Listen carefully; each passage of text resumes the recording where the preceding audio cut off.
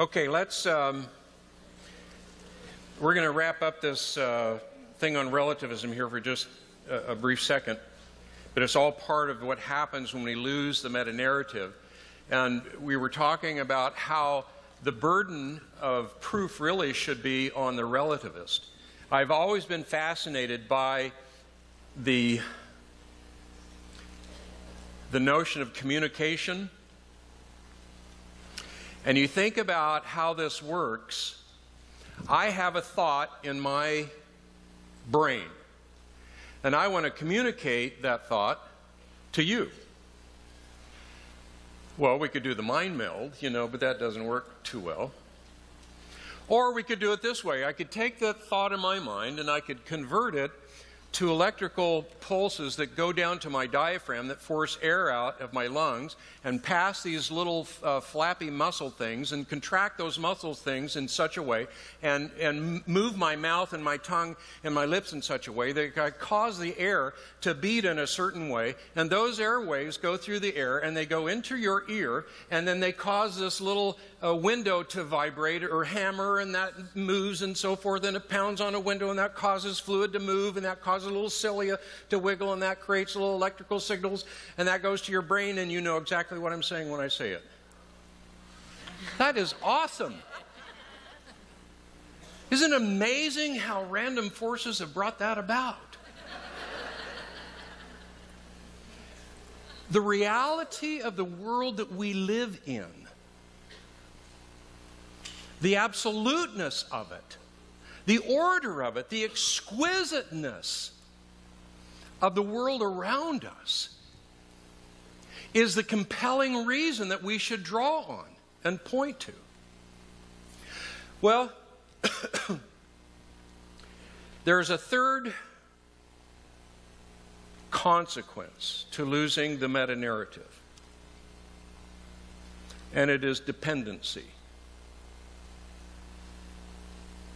Because when the enemy goes against the nature of God, remember that God is the one who equips, He empowers. God is the one who distributes His own power that the smallest creature might flourish. He gives them the ability, the responsibility, the authority, and the power that the smallest creature might shalom.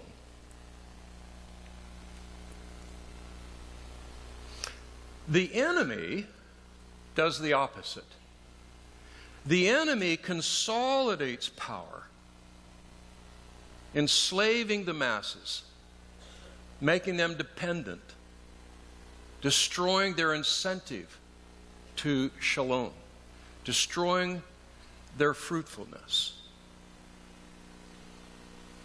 That is happening all around us, and by the way, that is what happens when we float in the world. And that is what happens in your life and my life. Because why? We have a tendency to consolidate power. That's what's happening in the church, by the way. It's not because there is some conspiracy going on. It's because that's the way the world flows. It will always flow that way. You have to guard against that in your family. We have a whole plague of adult children in our culture today because they become dependent. We're raising a whole nation of dependence. We care more about the elk in Yellowstone because we got a sign that says, "Please don't feed the elk." You know why we have that sign? Because we don't want them to become dependent. Because we know we'll destroy them in the end. Creates a loss of incentive, a loss of desire, loss of purpose, loss of meaning, become barren. Okay, so here we go. With the loss of the meta-narrative, what happens is my heart becomes the source of truth. And when my heart becomes the source of truth, then a lot of things begin to go haywire. There was a movie a number of years ago. My students were really into this thing. I hope you didn't see it. I didn't. I couldn't go to a movie like this. But it was Scarface. And my students got really high on this particular quote from Scarface. And this was the quote. He says, "You're not good. You just know how to hide, how to lie. Me, I don't have that problem. Me, I always tell the truth even when I lie." And here is one of the commentators, Bracton's comment on this. It says, by his paradoxical statement, Tony Montana, that was the guy in the movie, means he is living authentically, while those that judge him are phonies. So I began to hear this in my students 6, 7 years ago, maybe more now. I began to hear these things from my students. Like, I want to be authentic. That's a good thing, by the way. I love this in our current new generation. They want to be authentic. They hate hypocrisy. We should hate hypocrisy. But here's how this gets morphed really, really quickly. I want to be authentic. I want to be real. I want to follow my heart. In my heart, I know this is right, or my heart tells me this, or my heart tells me that, or I don't have peace about this in my heart. And I was trying to talk to my students about, what it is they're saying here, and quite frankly, how we morph from the idea of wanting to be real to spiritual all about me. It kind of came to a head one time because I told you this program that I teach in as just an adjunct now, but is in a total immersion program. So if a student doesn't show up, that's a big deal. So this girl didn't show up one time for class, and so we followed up and say, "Hey, are you okay?" And she said, yeah, I got up this morning and my heart told me that I needed to do taekwondo. So I said, okay, that's it. That's it. Because I didn't have a real good answer for these students. Because quite frankly, you know as well as I do, if somebody says, well, my heart just tells me, that's like the trump card, right? I mean, what do you say to that? Well, my heart tells me. Well, you're not allowed to say, baby, your heart may be really wrong. Especially in a culture that we live in now.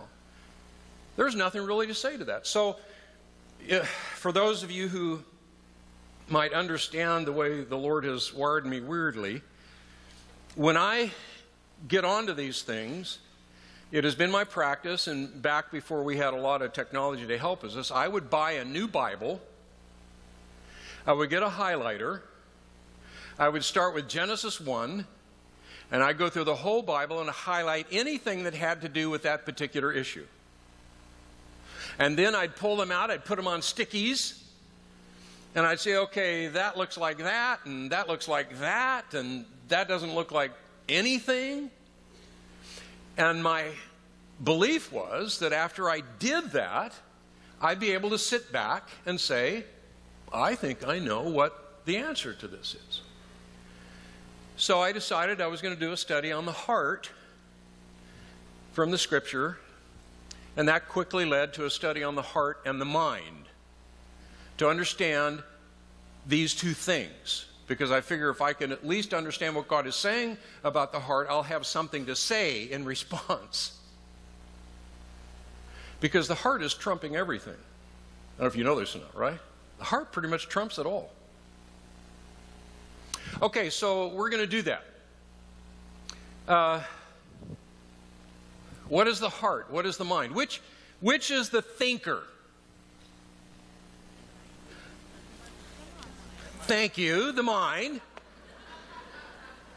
Come on, you know, students exasperate you when you do that, when they do that to you. Okay, the mind. Which is the feeler? The heart. Okay, so you have the thinker, you have the feeler, and of course we always point here, you know, but none of us really believe that's there, right? The thinker and the feeler. Okay, so I'm going to give you just a little fraction of this total study here, and we're going to jump quickly to chapter 8.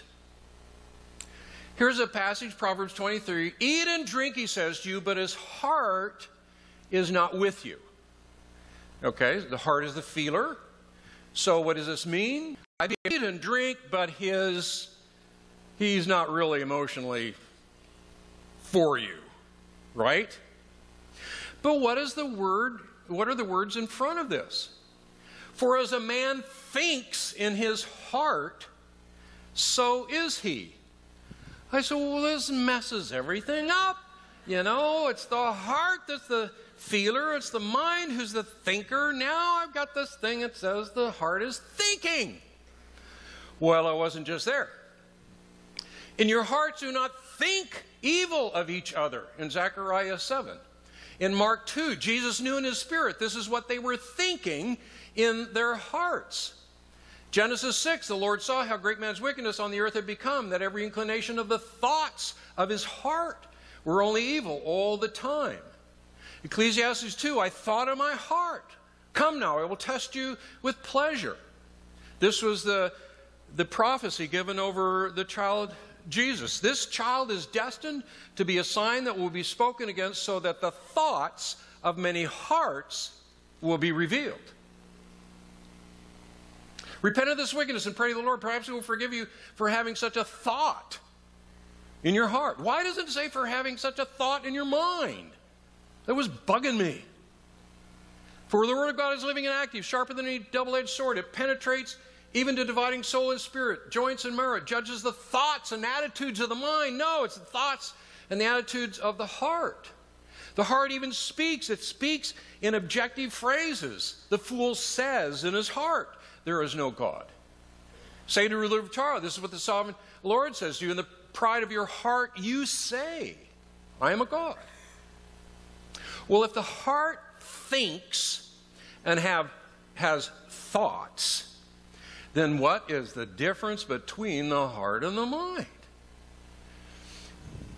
Chapter 8. I'm going to jump forward, and we're going to talk about the... Whoops. I lost the red pen. That's okay. You can imagine. Imagine with me. Okay, let's draw the heart, the mind. Kind of an amorphous thing, you know. We really don't understand this. This is an amazing thing here. And then let's draw the heart. I'll use the red pen. I'll use the red pen in your imagination. And this is the heart.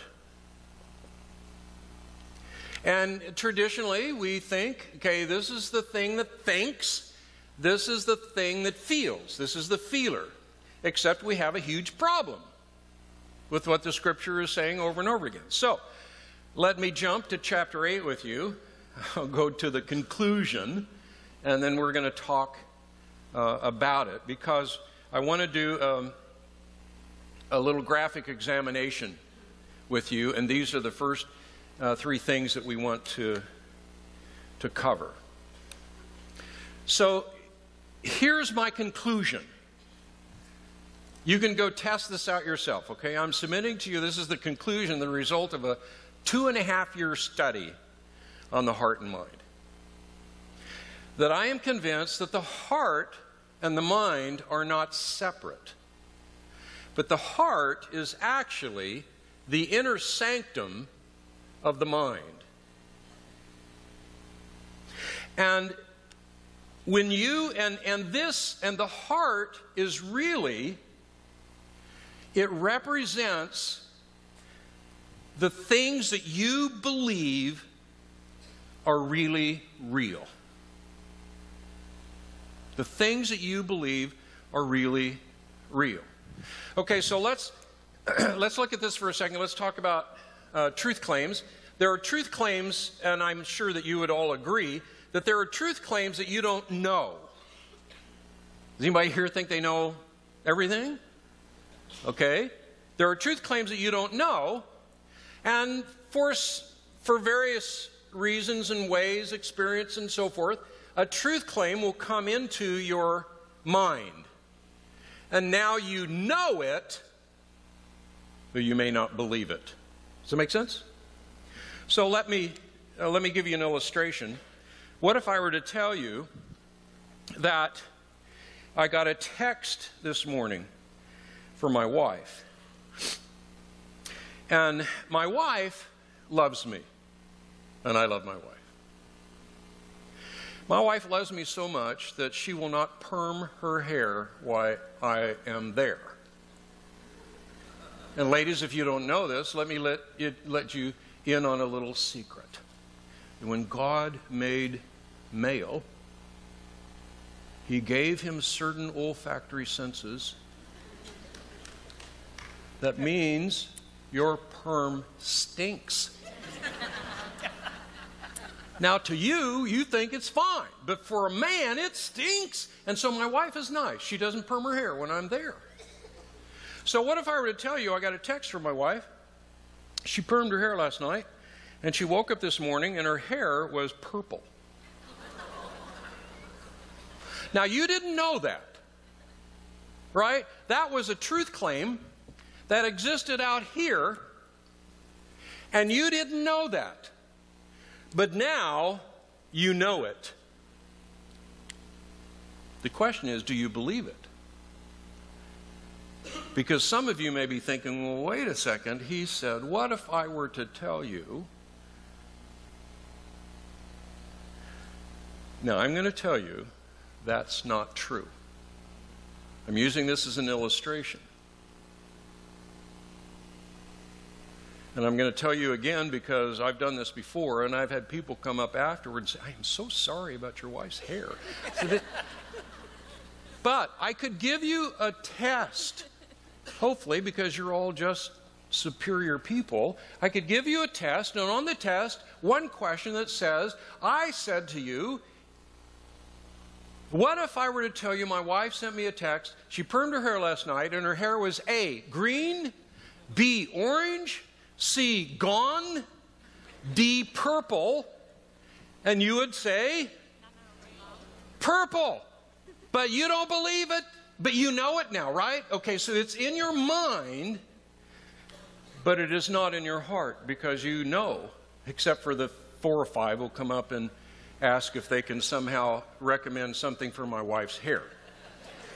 So there is a point at which certain truth claims, because we have a lot of truth claims in our mind that we know, but we don't believe are really real.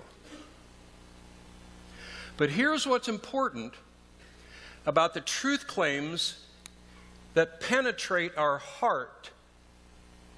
Because when you begin to believe something is really real, what you believe is really real will produce how you feel.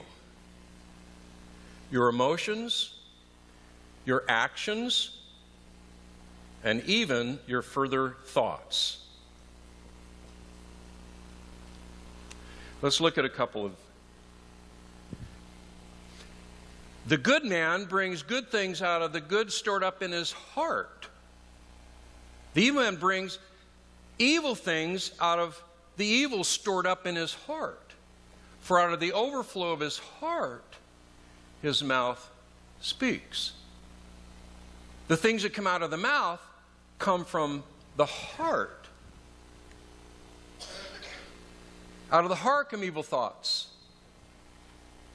You brood of vipers, how can you who are evil say anything good? For out of the overflow of the heart, the mouth speaks. The Lord says, these people come near to me with their mouth and honor me with their lips, but their hearts are far from me. I don't think God is saying, these people come near to me with their mouth and honor me with their lips, but their feelings aren't with me. I think what God is saying is that they're saying things they don't believe. Lord, who may dwell in your sanctuary, who may live on your holy hill, he whose walk is blameless and who does what is righteous, who speaks the truth from his heart. The fool says in his heart, there is no God. Man looks at the outer appearance, but the Lord looks at the heart. Now, you could read that and say, you know, man looks at the outer appearance, but the Lord knows how you feel. And that would be typical in a nurture and comfort world. You alone know the hearts of men. You probe my heart. Lord, probe my heart and know how I feel. I don't think that's what the psalmist is crying. When he says probe the heart, I think the psalmist is crying, Father, probe this.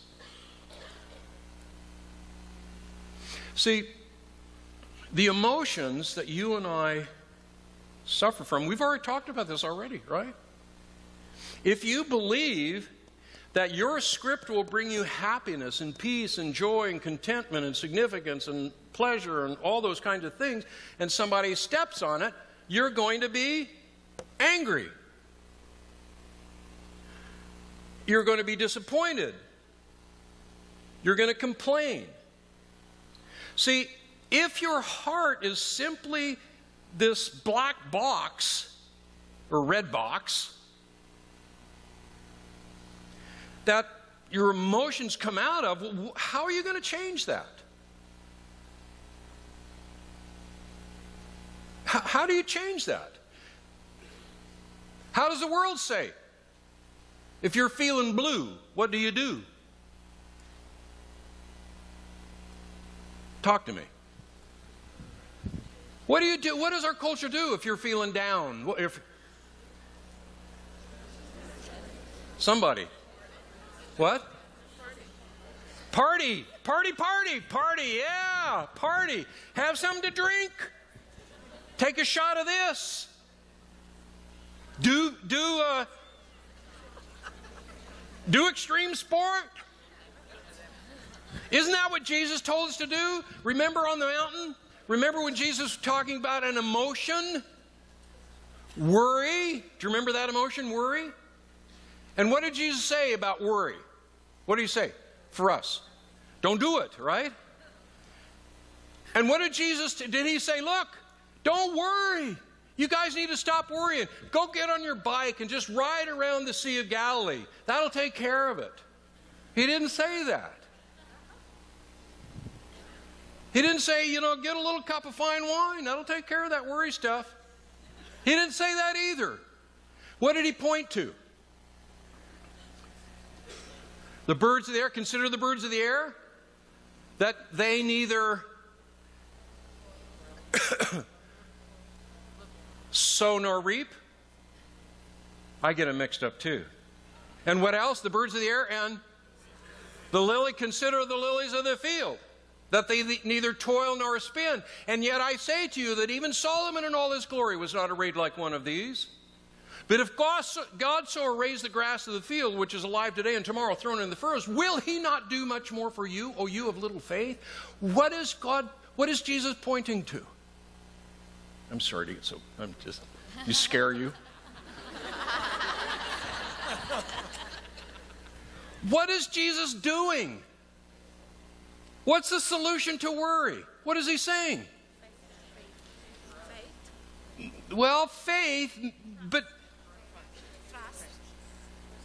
he's pointing them to the truth of who God is. In other words, they worry. When you worry, I guarantee you, when I worry, I go through this process. I go through the process, Lord, show me what is in my heart that's causing me to worry. Lord, what is in my heart that's causing me to be so discouraged? What is in my heart that's causing me to be disappointed? And the Lord shows me that I have believed that which is not true. This is a daily process.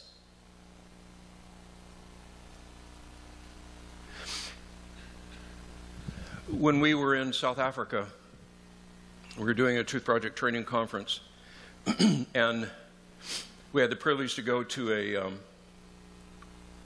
a game reserve, and there was a young gal who drove us on the safari wagon. She was going to take us on the safari, truck, and she was going to take us around the game reserve, and she was taking us to our tent for that evening. And she said, now when I get you to your tent, you stay in the tent. You do not come out until I come get you. And the reason is because there are animals in this game reserve that can rip you apart with one little swat. And I'm serious. They will end your life. They can run you down. They're wild. They're hungry. And they can smell and see. And you're dead meat. And you know what I'm thinking? Lady, come on. I was raised in Idaho. I rode horses. I went into the wilderness areas of Idaho. I've hunted elk. I've hunted deer. I've hunted bear. And we got in the tent, and all of a sudden it got really dark, and then all in the jungle, and all of a sudden you're, oh, and I think I'll stay in the tent. And let's suppose we're out on their little safari thing, and I'm sitting on the back of the safari truck taking pictures, which is exactly what I did and want to do. And it's really dark, and we're really late, and she's headed back, and all of a sudden goes over a bump, and off I go, and they don't know it. This didn't happen, I'm just saying. And got to be careful, that truth goes, and off they go. And all of a sudden, have you ever been in the jungle at night and dark? It's a scary place. I'm telling you, it's scary. And all of a sudden, now you're alone and you begin to hear things. And then you see the grass rustling over there, and you are going to run like the wind. You're going to freeze. I don't know how but you're going to act on what you believe is really real. That may be just the wind in the bulrushes. But you will act on what you believe is really real. We act on what we believe is really real. Our emotions come from that. Teach me your way, O Lord, and I will walk in your truth. Give me an undivided heart that I may fear your name. What is the psalmist crying here? Give me an undivided heart of feelings? I don't think so. I think this is what he's talking about. What would be an undivided heart in what we're supposing here? What do you think an undivided heart would be? Well, if the heart, as it exists right there, the inner sanctum of the mind, what would you think an undivided heart would be? One that has both truth and lies in it. I think that's exactly right, and I think that's exactly what the psalmist is crying here. Give me an undivided heart. Give me a heart in which there are no more lies. Give me a heart in which there is nothing but the truth of God. Remember the phrase that says about hiding the truth in your heart that you might not act against God? Okay, the divided heart. I want to show you the heart of a child, okay? I'll take my red pen now, and I want to show you the heart of a child. Are you ready? This is the heart of a child. Right there. Is that not true? You know, a child, you tell a child something, if it goes in their mind, it's in their heart. They believe it's really real. You tell a child there's a pink pony in the backyard, and guess what they're going to do? They're going to run out and look for the pink pony. They're going to look behind the tree. They're going to look under a leaf. Why? Because Mama told me there was a pink pony in the backyard. There is no difference between what they know and what they believe is really real, and they will act on it because we act on what's in our heart. But something begins to happen. Over time, they begin to realize that people tell them things that aren't true. And they begin to realize that there are a lot of truth claims that can't be believed. And this is partly good. But in a culture and a world in which you and I are bombarded, and my students bombarded by thousands and thousands of lies, eventually the heart shrinks until there's nothing left to believe except the truth claim that my happiness and significance and peace and contentment will come if I can just get my script fulfilled. Because everybody around me is a salesman.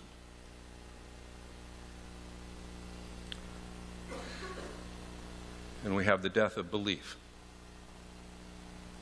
and the rise of skepticism. And in a world like that, the didactic alone is no longer sufficient. You know what I mean by that, didactic? All you got to do is just tell the truth, man. You know, give them the truth. By golly, and that ought to do it. That might have worked 150 years ago. It doesn't work anymore. Because your didactic truth claim is just one of a gazillion that they're getting from everywhere. So we need to be wise. We need to learn how to go from here to here. I'm going to tell you a quick story. Several years ago, I took my son, my youngest son, to a father-son camp for a little bonding time.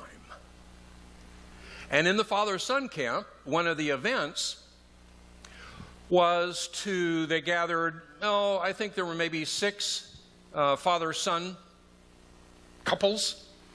And we went up to the top of this little hill.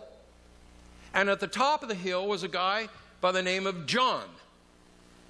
And John was there with his shotgun. And the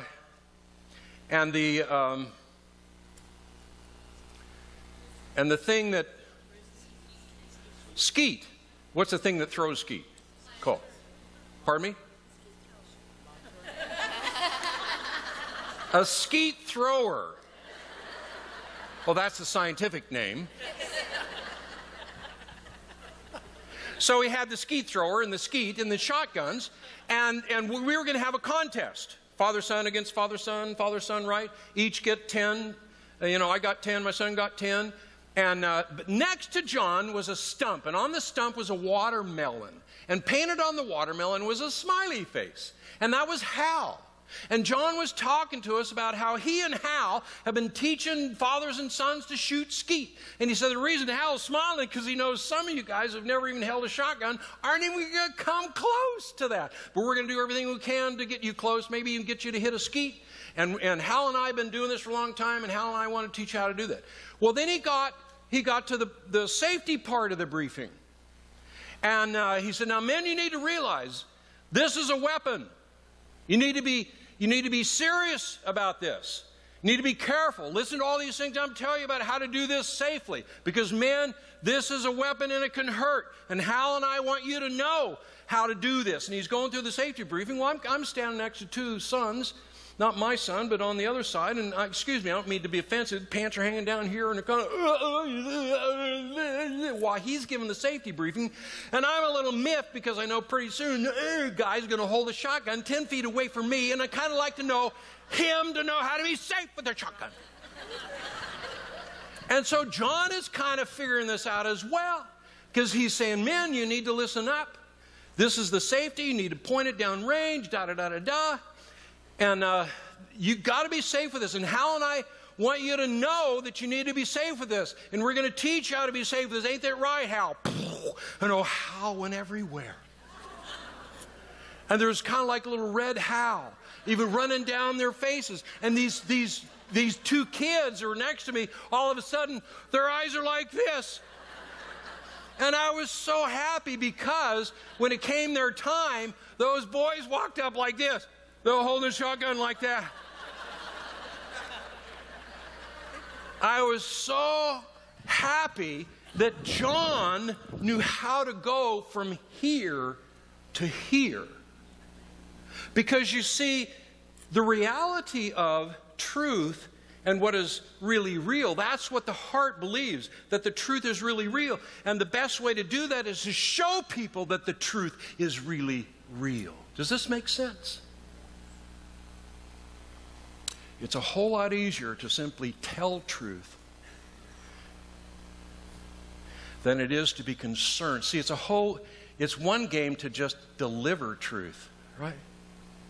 It's another game to have the kind of sacrificial zeal that seeks the shalom of our students, and the desire that they not just hear the truth, but they believe it because it is really real.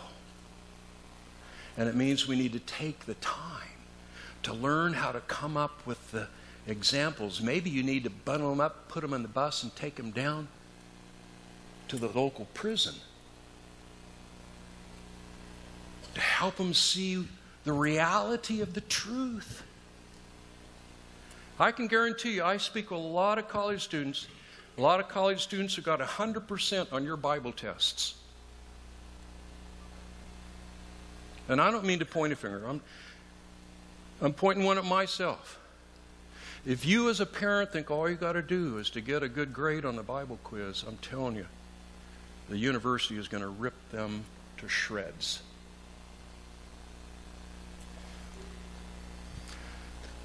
Do you know this is not a book? Do you know this is not just a book of didactic truth? Don't get me wrong. This is true. This is the Word of God. Do you know how much time God has spent in telling us the truth of God bound up in the story? See, Jesus could have said to the disciples, he could have said this. He said, okay, men, gather around. Bring your pens and papers and sit right here. Or your papyrus and your quills. Are you ready? Here we go. Write this down. I am powerful. Got that? That'll be enough for the day. See you tomorrow. He could have done that. Or he could have said, guys, come on. Let's go get in a boat. And they got in a boat. And Jesus fell asleep. And all of a sudden, the wind and the rain and the storm, seasoned fishermen who are scared to death. And the wind is blowing, and the waves crashing. And Jesus stands up, and they're scared. We're going to die, we're going to die. And Jesus stands up in the middle, and he says, peace be still. And their eyes go.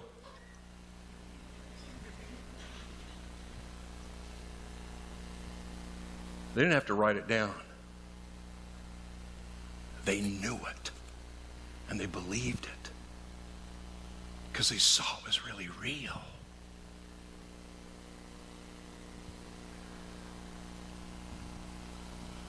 Well, we have just a few minutes left, so if you don't mind. And by the way, don't lose sight of the fact that this is the work of the Spirit of God, who is called the Spirit of truth, that Jesus said would come and guide us into all truth. There are a lot of applications from this. I'll let you make them. But I would like, if in the few minutes we have left, to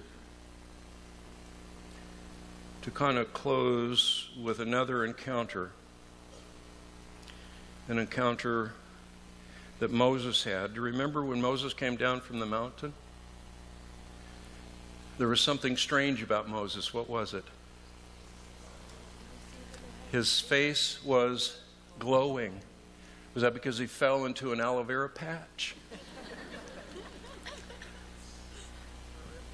He'd gazed upon the face of God. He'd been in the presence of God. But he put a veil over his face. Why? Why did he put a veil over his face?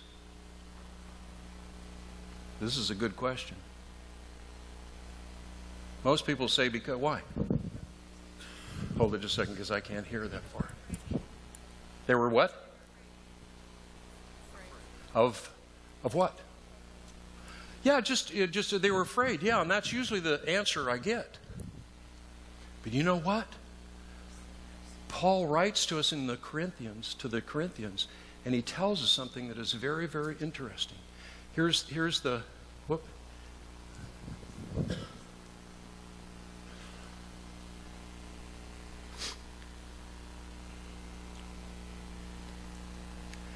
Here is the passage that Paul writes in 2 Corinthians. Therefore, since we have such a hope, we are very bold. We are not like Moses, who had put a veil over his face to keep the Israelites from gazing at it while the radiance was fading away. That's why he put the veil in the face. He didn't want them to see the radiance while it was fading away. But look what Paul then says. But whenever anyone turns to the Lord, the veil is taken away. Now the Lord is the Spirit, and where the Spirit of the Lord is, there is freedom. And we who with unveiled faces, all reflect the Lord's glory, are being transformed into his likeness with ever-increasing glory, which comes from the Lord, who is the Spirit. What's going on here? Why is our face unveiled? And Moses' face was veiled. The difference is between understanding this is understanding how the Holy Spirit would work in the Old Testament. In the Old Testament times, the Holy Spirit would come upon a leader for a particular task, and then he would go away. How long is the Holy Spirit going to be in you? For a short period of time? Is it fading away? No. We with unveiled faces, because the Lord left and he empowered us with the fullness of the Spirit of God, that you don't have to veil your face because it's not fading away.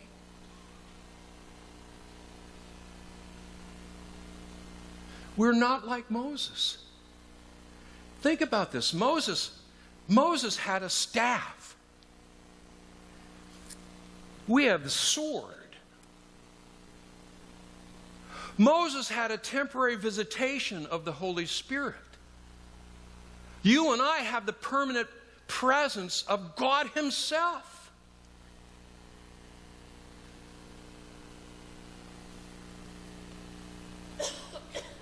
And so do your students who are of the Lord. And the Lord has given you the privilege and the responsibility to be an agent of life, to do everything you can to not take the easy way out and just fall into the giving of instruction,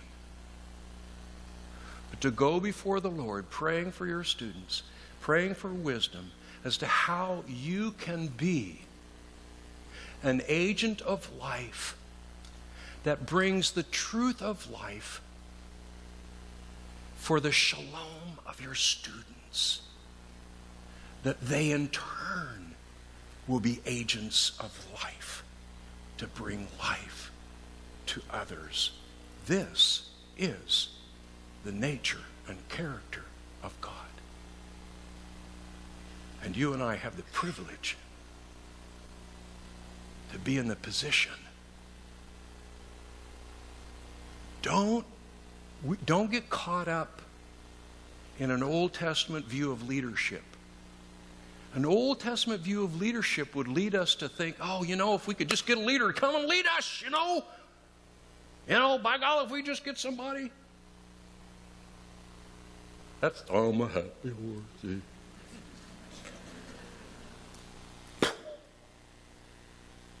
You have the Spirit of God. It's time to go to Egypt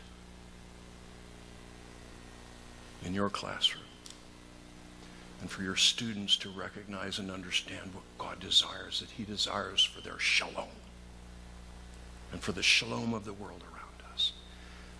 Oh, dear Father, oh God, would you pierce our heart with the truth of who you are? Would you bury it in our hearts so deeply that the wind of the world would not move it out as it does so often? Father, we would renew ourselves with what is right and what is true. Give us wisdom in how we teach in a world that has been so taken with the rejection of you, the rejection of your truth, and suffers so deeply because of that. Lord, would you bless these dear people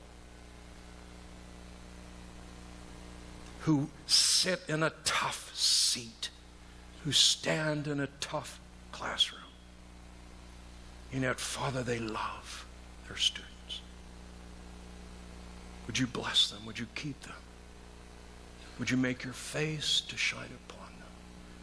Would you lift up your countenance upon them and give them your shalom? In Jesus' name, amen. God bless you all.